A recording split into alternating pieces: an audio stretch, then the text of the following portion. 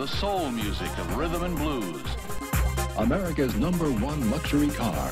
Breaks it 35-30. He's gone. Fighting out of Detroit, Michigan, Thomas, the Hitman, Hearn. Are you ready to throw down? Yes, hey.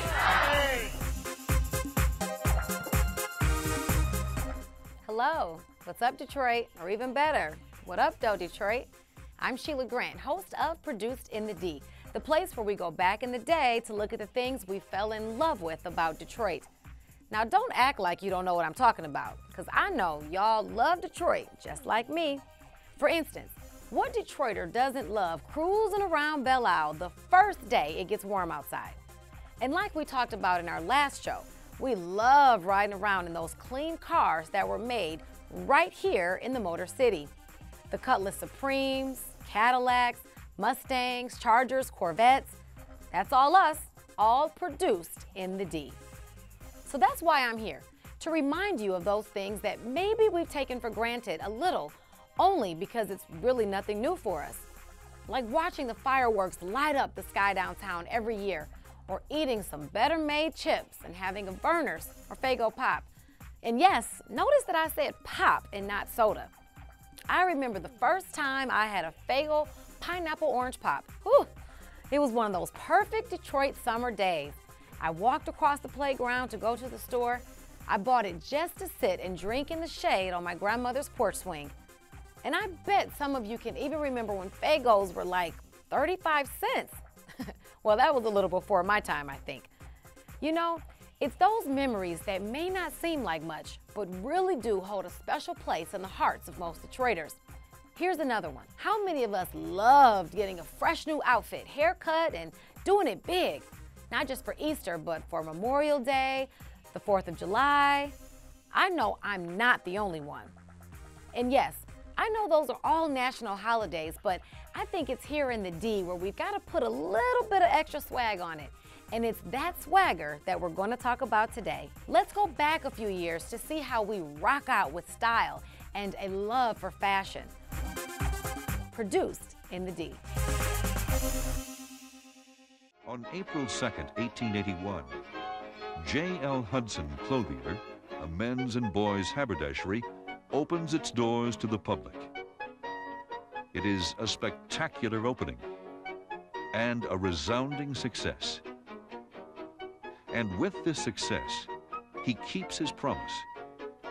He contacts each and every creditor that had to settle for 60 cents on the dollar and pays them back in full with compound interest. This act makes business history and gives Hudson an unlimited letter of credit for the rest of his life. And from this moment on, honesty, integrity, and perseverance become synonymous with the name Hudson. To celebrate the store's first anniversary, Hudson uses full-page newspaper advertising. He pioneers a new practice of marking the prices on all goods. The old practice was to mark goods in a code that customers could not read. But these customers are important to Hudson. They too have come to find prosperity in this new world. Hudson throws himself into this enterprise with vigor and enthusiasm. He merchandises aggressively. Business is good, and so is his competition. Hudson needs more room to carry more goods for his customers. He moves to a new building on Woodward Avenue in 1885. 6 years later, he builds an 8-story building at the corner of Farmer and Gratiot. J.L. Hudson's was big in Detroit. I mean, it basically gave downtown, I think, like its whole economy. I believe Hudson's was like the Henry Ford of fashion. It was right over there on Woodward and right past Campus Martius. People would talk about going to Hudson's like it was an event. You know, my parents would go every Saturday with their parents or grandparents. My grandmother introduced me to Hudson's. She actually used to work for Hudson's. My other grandmother worked at Hudson's at the main one downtown Woodward. She was an elevator attendant. I mean, she had the Hudson's discount and everything, so I always had gear as far as me growing up and knowing about Hudson's. Stimulated by rising sales and by Detroit's rapid population growth, Hudson builds a 10-story addition on Woodward Avenue. Inside, Hudson responds to the customer's shopping wishes and displays merchandise in glass front fixtures instead of in boxes. We had the biggest department store in the whole world. Go J.L. Hudson. Being a pioneer of fashion, starting from the 1800s, I mean, going back then in the United States, you didn't even really have that many big cities. So to have a department store that big, you know, during the 1800s, was really setting the tone for fashion. It was the busiest corner in the world at that time. Like, you have, I mean, I don't know how many floors was there, but it was a pretty big building, so I can imagine how many people, you know, how much foot traffic was there, how much the businesses around there got business, so. I think it was about 14 floors on it, 14 floors or maybe even a couple more. Wow, that's what it was? They had, so it was all one store? Wow. Are you serious? 14 floors of shopping for one store? That's unheard of. I don't even, is that even real? Not even like the flagship Polo store in New York. I don't even think they have do they even have 5 floors? I never even been there, but I don't know. That sounds crazy, 14 floors. That sounds amazing though. My first pair of Nikes, I didn't even know what Nikes were. And you know, my grandmother got a pair of Nikes from Hudson's, and I think they were like the first pair of Nikes. They were like canvas, like they didn't even have leather. Probably floors 1 through 5 are gonna be the women's sections, and then they probably put the guys' stuff, leave one man's department on the 6th floor, and then the 7th, sure. We got 3 more women's departments, and then half a men's department, and the rest of it is kids' clothes. So that's probably how it'd be. But I don't know. I don't know. I wish I could see. I wish I could see what a 14th floor mall looked like. That's crazy. I know as a kid in the 90s, you know, Hudson's was long gone, but I remember seeing the boxes and bags in my great-grandma's closet, so, and they were like well-preserved bags, so I wonder what they made them bags out of. Good sturdy bags. The bag you would get there, you know, it was special. It was, you know, you felt proud of yourself to be able to, you know, shop there at Hudson's. So I think, you know, those kind of things meant a lot to Detroit.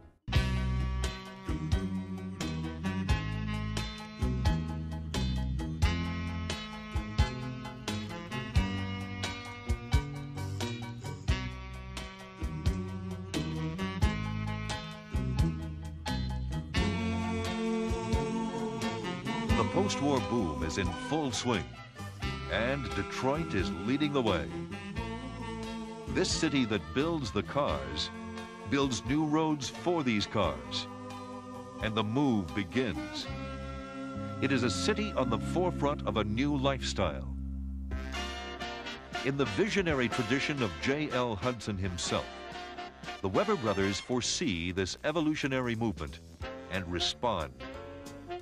With the economy on their side, the Weber brothers purchase a large parcel of land in the suburban township of Southfield and surprise the retail world by inventing and developing the country's first regional shopping mall in 1954.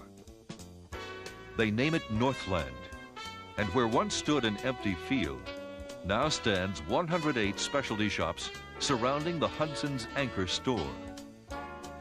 Its success spurs the development of Eastland 3 years later. The name Hudson's is now synonymous with metropolitan Detroit.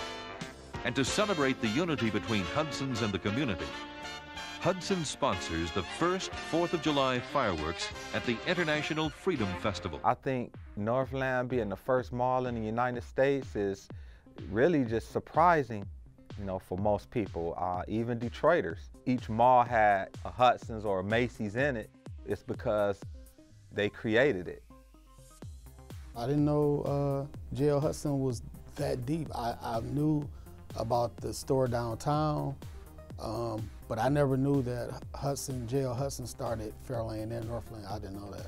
That's hype.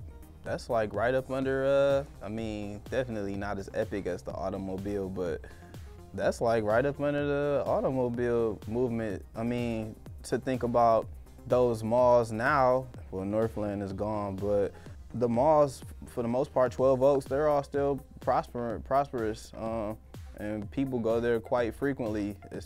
And even 12 Oaks is like, you know, it's kind of, it's close to luxury as you gonna give besides Somerset, but he ain't make Somerset, did he? Northland is just, it's legendary. I mean, just ask the Doughboys. You know, I'm not gonna say the line, but you know it. You at Northland every Saturday, you know, before you go to Northland skating rink, you gotta hit Northland Mall to get your fit, you know, your Tweety Bird jacket or your fresh spray paint t-shirt. So, I mean, it was definitely necessary. The mall, for me growing up, it was like Facebook is now. I mean, you know, that's where you saw people. That's where you know, ran into people and, you know, maybe see somebody you haven't seen in a while. Eastland was our spot. Every Saturday we would catch the bus to Eastland or drive out there, however, but we was at the mall every Saturday shopping. Always had the discount on clothes my entire life. You know, with my grandmother working at Hudson's and me working in retail and my aunt working in retail, we just grew up as a fashion family. I think when they created the malls, the suburbs in general were like the new thing, you know, so that's kind of what fashion is. You know, you got to stay with the new trend. And so when downtown was the big thing to do, Hudson's took it to the limit. It's amazing to say that literally came from Detroit, but then it's kind of sad, you know, in a way too, that those kind of places are kind of like going away. Spring is coming to Hudson's. The latest fashions, inspired by this most wonderful of seasons.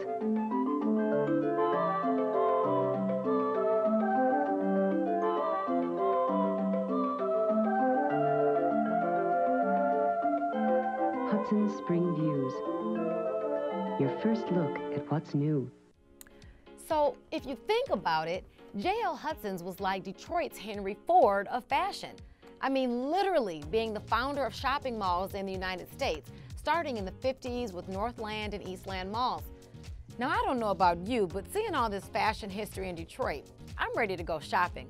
I'm going to leave this on in here so you guys can just keep watching, and I'll be right back. The Temptations, Martha and the Vandellas, the music of Motown coming alive in the 50s and 60s, and life in the Motor City was booming. I need love, love. Post-World War II marked the beginning of one of the biggest economic booms in American history. It saw the birth of American excess. Having more and playing more. It's when we started shopping for leisure, not necessity. In Northwest Detroit, the Avenue of Fashion was where style was king. Livernois Avenue between 6th and 8 Mile was a stronghold of luxury shopping. B. Siegel, Sibley Shoes, Jacobson's, Billy's Clothing, shop till you drop, baby. And now, as Detroit once again begins to thrive, community and business leaders are pushing to bring back Detroit's historic Avenue of Fashion and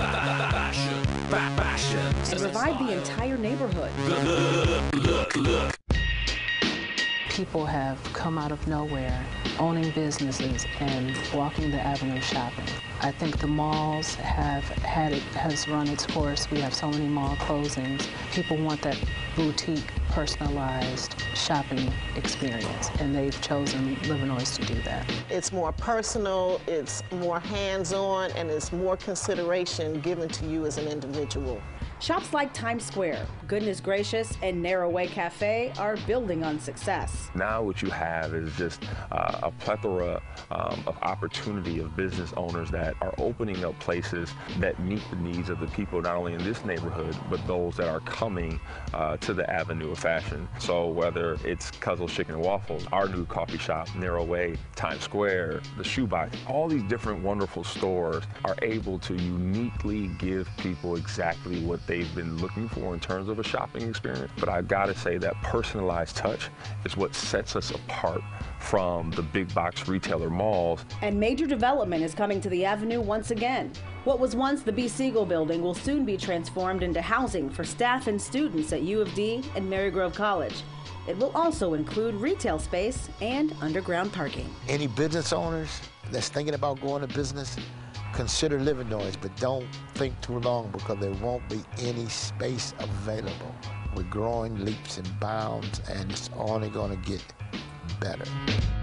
There were people here who had income, and there were surrounding neighborhoods that this was an accessible shopping area for. So they made it into this kind of exclusive area. It was the place to be. A lot of Detroit's elite and power players, if you will, shopped the area. It was famous for having specialty stores, people like Grinnell's, B. Spiegel's. It had a defined character, and it did speak exclusivity in some ways.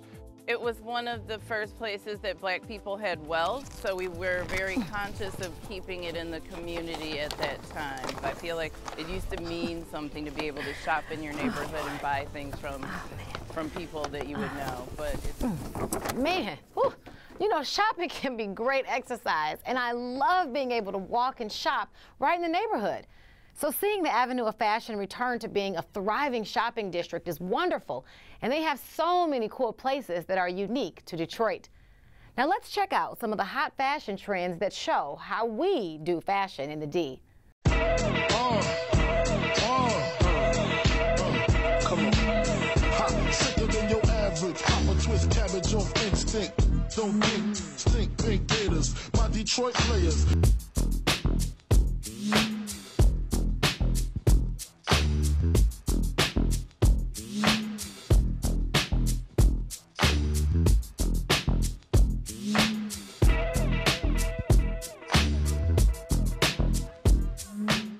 We got our own style. We got our own swag. It comes from J.L. Hudson, right? Isn't that what we just talked about? You are not a true Detroiter. And I might be telling on myself because I don't have either of these items. But you are not a true Detroiter if you did not go to Detroit to get a fur, and if you don't have yays, Cartier glasses, buffs. If you don't have either of those items, you are not from Detroit. So somebody has to take my Detroit card. Pink Gators, my Detroit players, I think that kind of symbolizes a lot of what Detroit style is right there. Having, you know, gator shoes on, alligators, and, you know, maybe different colors, like showing your creativity, having like fur coats, and really it's like having the best of everything. Detroit is definitely known for gators. Pink Gators, Biggie kind of coined that, but you know, he was like giving props to Detroit. You know, Detroit was known for gators. You get the gators at the Broadway and City Slickers. I think it goes back to like the kind of like mobsterish era, like gators. I don't know where that came from. Minks, it makes sense because it's cold, you know, it's cold in the D. You know, it's always cold here. So it's like, if I'm gonna be cold all year, I'm gonna be crispy and cold all year. I don't know where it started for that to be like a Detroit style. I think if I had to guess, I would say probably like Motown or something like that, where they were wearing suits and, you know, had their hair slicked back. Even the store where the gators are sold, it's called City Slicker. So it was just having that slick look. And again, they were top of the line. Gators cost like $1,500, $2,000. So, you know, when you would have a pair, it was basically showing that you were successful, you had on top of the line, you know, clothes. I guess it's old school, but I feel like some of my friends, they out there, they trying to get gators now, you know, people 20, 30 years old, they trying to get up there to uncle status. Like, I feel like you can't wear that stuff until you reach a certain age. Like, a 20-year-old can't wear gators, but if you 40, 45, you're not a real man if you don't have them gators. It definitely came from a different time, different generation where people like dressing more. It's like D-style, like Detroit style getting fresh, it's like you about to transform. It's like you about to change into a whole nother person. You really start acting different. You put the mink on, the buffies on, it's like You don't even laugh at jokes no more. you just is serious, all about your money, and you looking at everybody else like peasants. We just like flexing. We like feeling ourselves. That's D-style. We like putting stuff on and make everybody else look at us and like, ooh, I wonder what they all about. And I'm looking back at you like, don't worry about it. One of the rap groups that we would listen to growing up, this is hard to believe, but it was the Cheddar Boys. Cheddar Boys. So it was like whatever they were wearing, right? Pink Gators, my Detroit players. Tim's for my hooligans in Brooklyn. You know what? Let's be honest. Just about everyone in Detroit has either heard of, wanted, or has actually had a Mark Buchanan Pelly Pelly leather jacket, right? One of the first and definitely one of the most popular urban fashion brands ever. But how many of you knew Mark Buchanan started right here in Detroit? Pelly Pelly was founded 1978 by a gentleman, Mark Buchanan, Detroit native, Detroit, Michigan. Actually started making the leather jackets, producing them in the basements of his home. The meaning of Pelly Pelly is leather in Italian. So leather, leather. The quality of the leather. Mark is, I can't even say how adamant and how anal he is about the quality of the skin that he uses for his jackets. I mean, never substandard stuff. All the stuff is top of the line, very good quality product, leather goods that you can have these jackets for 20 years and they're like collector's items. I mean, so in terms of his quality, that'll never be compromised. The start of the brand was just to have something fresh in that category. Like nobody was really doing like high-end leather jackets that were based on the urban feel. The fit was a lot slimmer. Some of the styles were a little cleaner, and then as it evolved into the 80s, the early 80s, then he started using a lot more, as I said, different techniques as far as embellishing the jackets and, you know, studding them and coloring them, and, you know, it just evolved into a whole niche brand. Oh, blast from the past. Yeah. I just know Pelly Pelly. I don't know much. The big stuff on the back of your jacket. You got on a Pelly Pelly coat, you probably have money. When I think of the #1 style coming out of Detroit, hands down would be Mark Buchanan Pelly Pelly. I mean, for you to get a Pelly, I mean, you was the man in school. So I had a brother and a cousin, and we all had 2 Pellys apiece, but we all went to different schools. So by switching them up, people in school thought I had 6 of them. Which is a funny name, Pellet Pellet. To be able to go shopping at the Broadway to get a Pelly Pelly Mark Buchanan, you know, for the Broadway was like, you know, like the ultimate. It's like legendary, you know. That's if mink and gators and really nice clothing, if all of that in the city started over there, then it's ridiculous that my generation doesn't even like know about their importance. Pelly was like, if you didn't have a pair of Jordans and a Pelly, I mean, it's still revolving into the same thing. Like we used to get, when the new Pelly dropped, the Soda Club, the 78 to the 82, I mean, it was non-comparable to anything. Growing up, it was like kind of like mandatory. It's like everyone had one, you know, men, women, you know, you had different colors. You would trade them with your friends, and now it seemed like, you know, you had even more. Fashion changes throughout time. Fashion is trendy, but Detroit style is always having what's on top, or at least pretending like you got it.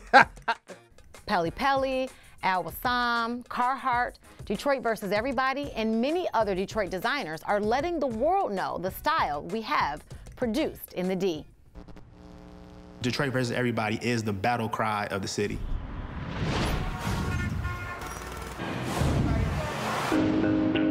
My name is Tommy Walker. I'm the guy that brought Versus Everybody to the world. I'm a graphic designer by trade. I was in my early 20s working for myself, but I wanted something larger, something massive, something that could touch more people. The idea of Versus Everybody came in the whole midst of the Kwame Kilpatrick scandal. You could turn on any channel and you saw Kwame's face. The idea rushed into my head about how impactful Detroit was. I gotta make this happen. There's not enough emphasis on Black history. The impact that it had on our people wasn't portrayed to us the way that it should have been. I think that's why Detroit versus Everybody connected. Detroit has contributed to America's culture, from Motown to Model T to sports. We don't get the credit that we deserve. So Detroit versus Everybody gave Detroit an identity to be proud of and say, look, this is ours, even though it has infected the world. It comes from our hustlers' ambition. Everybody hustling. And T-shirts, it's something that's not that hard to make. If you just need really one good idea, put it on a shirt. If people like it, you could sell a lot of them. It's a lot of creative designers here in the city. Even as kids, we was ironing stuff on our shirts. I think that Detroit brand will stick out more than this European brand because it's something that an entrepreneur made and you're supporting the city. They're all made in Detroit by Detroiters, people trying to be entrepreneurs and do great things. I like it. In Detroit, if it says Detroit, you know, that's what the new thing is. It has to include Detroit in it. Thanks for watching, and come spend some time with me again.